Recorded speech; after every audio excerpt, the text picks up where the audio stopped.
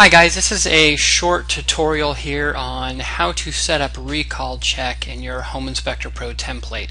For those of you that don't know, RecallChek is a system that allows you to input the brand and the model of different appliances throughout your home directly into Home Inspector Pro, and then you submit that information to RecallChek. They do a comparison and look up all the items to see if any of them have been recalled, and then they send out a report to your client at an interval that you've set up in advance. So the first thing you need to do is create an account on RecallChek. And if you don't already have an account, you can actually create one by going to the internet setting here and click on RecallChek login information, and there's a link right here to create a new account. If you already have an account, you're going to input your RecallChek username and password directly into this area. I'm going to click OK here. For RecallChek to work, you have to have input all your client's information. So I have my name, my address, my phone number, all that good information here. And what we need to do first, we're only going to do one time, and that's to set up the template to work with RecallChek. And once we've set it up, we'll never need to do that again. We'll just need to collect the information. So very first time, I'm going to go to the kitchen. Now, if this is the default template I'm looking at right now, if you're using a different template or modified, made it your own template, then the locations of where you're doing these things are going to change slightly, but the concept's all the same. So what I'm going to do is first I'm going to go to my microwave tab here within the kitchen. That's one of the places I want to input some appliance information on. And I'm going to click on Edit Comments to turn the comment mode on the left hand side of the program. I'm going to click on Add. We're going to add two things into each area that we're going to collect an appliance. And you'll see there's a RecallChek Fields button. When I click on that, there's three different options. We can insert a brand, a model, and a serial number.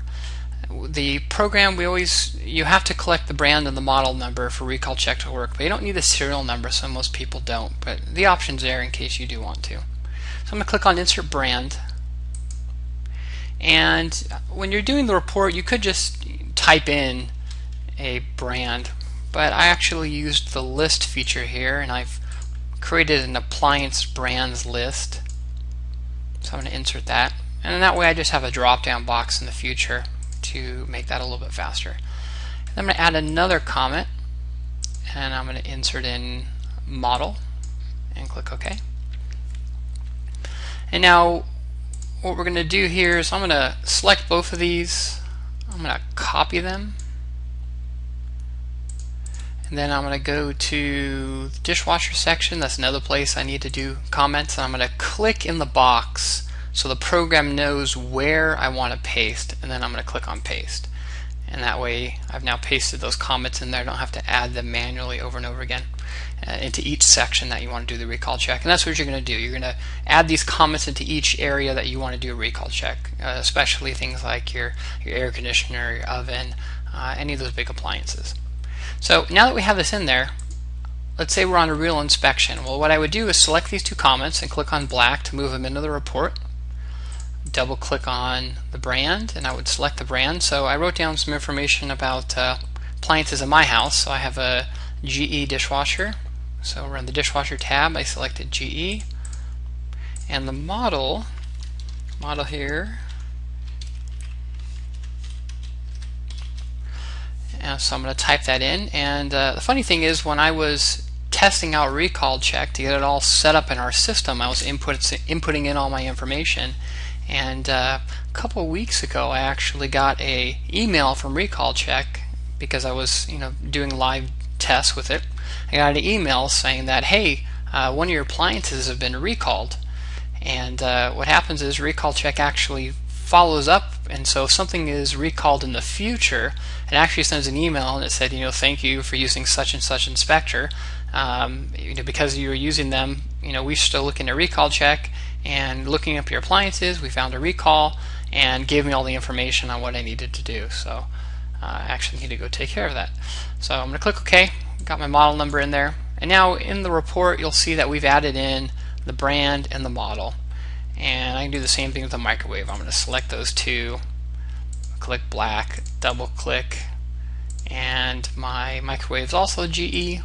And if you didn't need, or if it wasn't one of these, you can always backspace and erase the drop down and type it in manually. And then my model,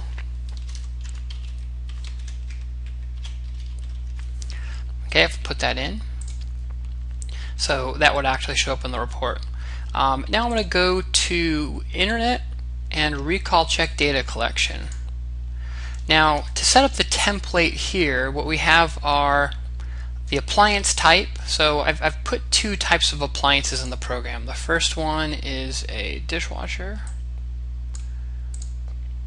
and the second one was a microwave. And so the drop downs on the left where it says appliance type, those are all the different appliances that you're collecting in your template. And you can see we have lots of spots for you to put in a lot of appliances here. And then the next two drop boxes next to the appliance is the same as the photo area of the program. It's telling the program where the dishwasher is located in your template. So in this template, it's in the kitchen, it's in the dishwasher section. The microwave is also in the kitchen, and it's in the microwave. And we would keep going. If I was collecting information about the oven, I'd go to oven, kitchen, oven.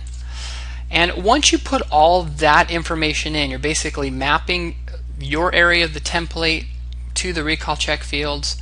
You'll save template, and then in the future this information will always be filled out. You never need to do it. So all you need to do is go to the sections like we did, go to dishwasher, go to microwave, anything else you're doing the recall on, input in the brand of the model, and then when you come here, all you need to do is click on update this page, and it automatically pulled in that in the dishwasher section I put in GE with that model, and I put in the microwave, which also GE, and that model. So the program pulled in the information we put directly into this section. Then I'm going to click on submit to RecallChek, and it's going to submit that to RecallChek. It says success, your RecallChek information has been submitted, and that's it. So you don't need to go to RecallChek's website and put all this information again. It's automatically in here. That's it. And if you have any questions on this, please give us a call or ask a question on our message boards. Thank you.